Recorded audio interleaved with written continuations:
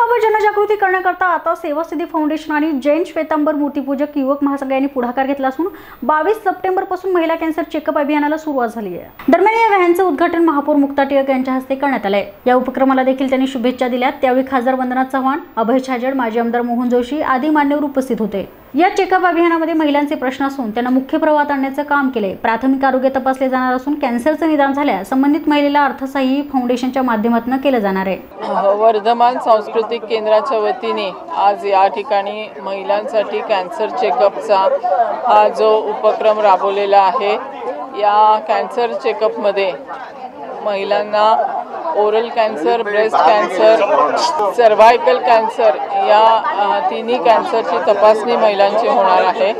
आणि मला असं वाटतं कि प्रिवेंटिव चेकअपच्या दृष्टिकोनातून हा उपक्रम अत्यंत महत्त्वाचा है।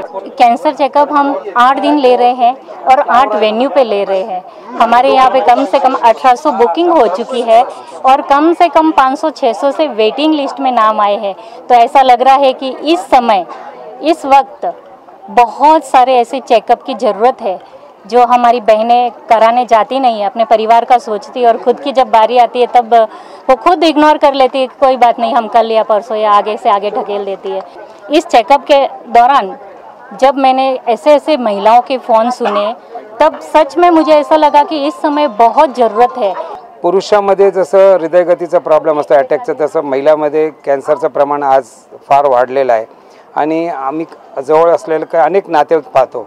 जसे माझी एक मेवणी आहे, ती आज बेंगलोरमध्ये, ती पण आज कॅन्सरने प्रॉब्लेममध्ये आहे। ती असे अनेक लोकांच्या मनात ठेवून आम्ही विचार केला की आम्ही हे प्रायोजक करू आणि पुण्यातील जेवढी महिला मंडळ आहे त्यांना समावेश करून त्यांना या कामात आम्ही जोडलेलं आहे।